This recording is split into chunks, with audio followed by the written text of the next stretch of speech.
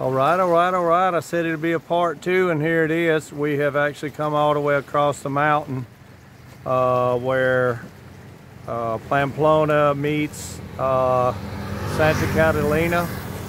Now we're in Chaton. Me and the wife just decided to stop here. It's a nice little place beside the road, and nice coconut trees. Here she is. I haven't had a chance to really ever do a little mini interview with her, so since she's got a cold or whatever, we both got colds right now, we're about over them. I figured this might be nice to catch her voice before it comes back. You know how that is. Anyway, this is a beautiful spot here at a racing boat. It's a lot of rocks out here, but this is Chaton. Chaton's got a lot of inlets here. This guy's boogieing, man. That's fun. It's a beautiful day. As far as you can see on the horizon, though, there's no land. Anyway, let me get back to this sexy thing here. Yeah. So what do you think of the 19 years being together? It's good. We have our ups and downs, but we're making.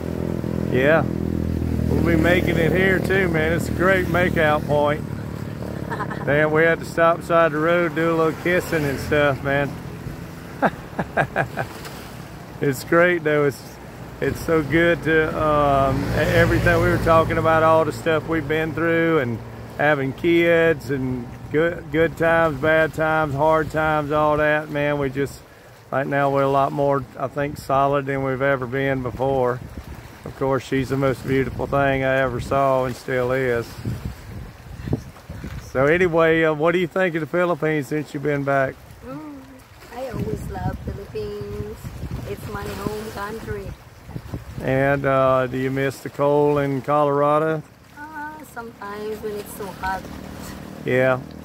So yeah, it's been recommended here to take a break if you can every couple years. Well, actually every year is what I've heard. If you're a foreigner and you and your wife, especially if you're retired and can afford it, you should definitely take off and go to another country or explore. We haven't had a chance to really do a lot of exploring ourselves because we always had the kids and it was just too much. We're right here on the highway, so you got to kind of forgive the traffic. But anyway, man, we love riding around in the jungles together. We got our truck, so we can pretty much go anywhere and up in the bushes if we want to. Yeah, but after 19 years, man, we're still rocking and rolling, and can't wait for more time together and more travel. So yeah, we're working on our next projects and all. And we've, like I say, we lived in Dumaguete before, and it was just work, work, work. So this morning, like for instance, we got very few chances for date nights or anything like that. It was always, we had kids, and that was a lot. So now they're kind of growing up and growing into their own space. So now we have more time for each other. And it's like whenever we first got together. And what did we do mostly when we first got together? We're riding, exploring. Yeah, swimming. Yep, swimming. We'd go and stop and get something to eat, and man, it was just the time together. You know, spending time together was so much fun, even though we didn't have much, but man, we had each other, so we had a solid basis for. He was broke before and I'm rich. Yeah, I was broke. She's richy rich.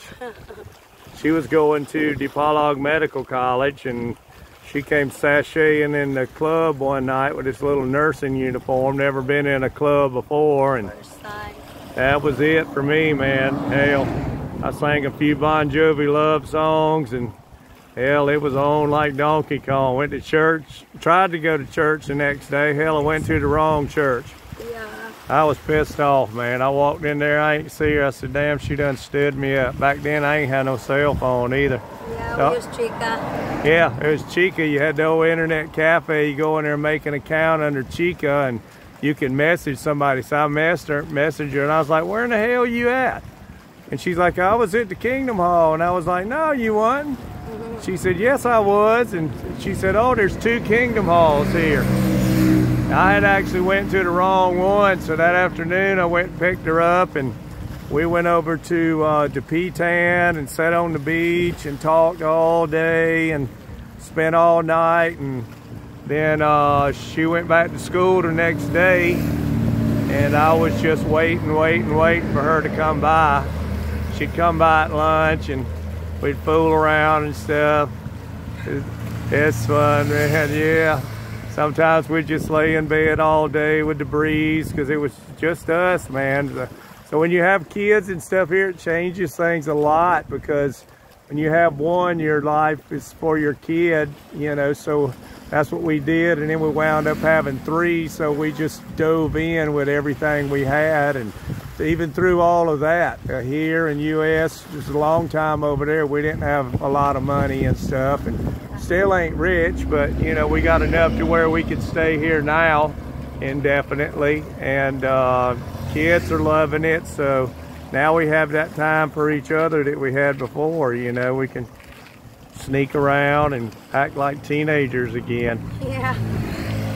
But yeah, it's nice and shady here in Chaton. It's probably, I think it's about not quite an hour from Dumangetti, about 45 minutes. So going north toward Iloilo. So if you get a chance to come down here or whatever and check it out, man, you want to get away from the city, because that's kind of what we do, is we love getting away from the city and just getting out somewhere together, somewhere we can go parking or whatever, you know, man. Got that big beast of 4-wheel drive, hell. So yeah, we're digging our time together. So yeah, kids, they'll be home sometime. We're like sneaking around and stuff. It's fun. It's like being a damn teenager again. So, and I think when you come back to Philippines like this here, your love is reborn. Things that used to matter so much about working in the US, we just kind of got to the point we lost sight of each other. She worked at night, I worked during the day, and you know, next thing you know, one day you wake up and you don't have any time with each other, and that's not why we started. So to be able to get back where we started at was probably one of the greatest achievements that we had. So we're done with babies. We're not going to have any more babies. If the kids or whatever decide they want to, then so be it. I've told them, I said, that's a big responsibility then, because your time's cut in half. So if you're ready for that aspect of your life, but we want to go back and be teenagers again. We want to go back and, you know, go share those flirty little quiet dinners and lunches and stuff like that. And Dumangeti's got a lot of that. We like that, but there's so much more on Negros Oriental to explore. Cebu is absolutely outstanding. We lived over in Bato for a while, and we really didn't do hardly anything over there except work and karaoke and sorry stores. So now Richie, when she was growing up, she was a working student in Cebu, so she knows Cebu better than me. So we're going to start trying to go over there and explore. I mean, there's a place here in Negros called Sugar Beach. We've never been there. Like I say, Cebu is loaded with little cheap resorts, you know, if you're on a budget, which, you know, you need to be if you're going to live here full time, because you can get carried away, and if you don't watch your money or whatever, it'll disappear.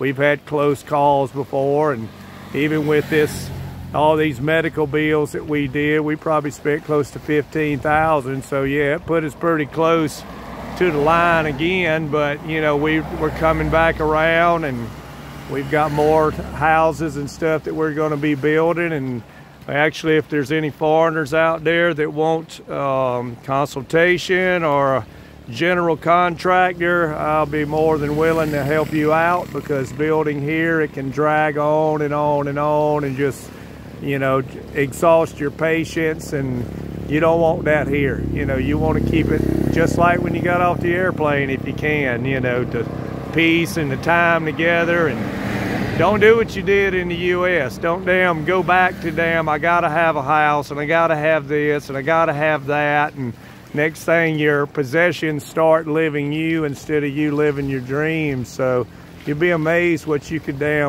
live without here. Like sitting here with my wife right now, I swear to God, man, I could live without no clothes on at all. Damn right. Anyway, we're gonna ease on back up the road now. Figure we do just a little part two here. Yeah, look at that, man. Hell, I got to get shit, man. I got to go. I got to get a kiss, man. All right, all right, all right.